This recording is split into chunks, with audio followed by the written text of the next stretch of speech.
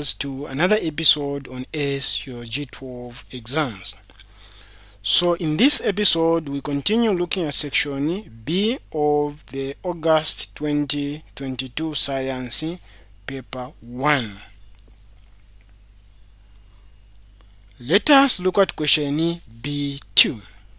Figure B2.1 shows an apparatus a learner used to measure the mass of an irregular object. Taking gravity to be 10 Newton per kg, what is the weight of the irregular solid? So we know basically this is the irregular solid. Then the reading is basically 350 grams. So weight is given by mass times gravity.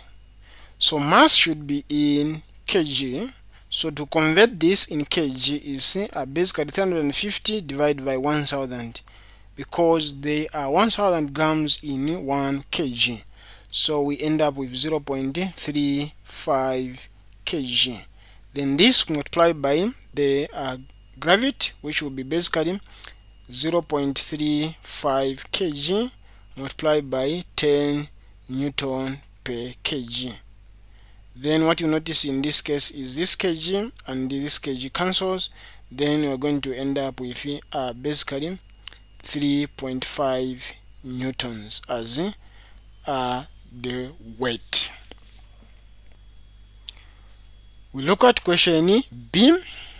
The learner measured the weight of an object on top of Mount Everest and also down the same mountain using a spring balance. What was his observation about the two weights? So basically the weight on the top of the mountain, which is Mount Everest, will be lower than that recorded down the mountain. So this is because as you go higher away from the earth, the gravitational force pull reduces. So as you go up from the sea level, the gravitational force reduces. As you go down, the gravitational force increases. So the observation is the weight of the object will be lower at the top of Mount Everest when compared with the weight at down the mountain. Then give the reason for the learner's observation. So this is because the gravitational pull reduces as you move up away from the sea level or earth. That's why you discover that on the moon there is almost no gravity. That's the case.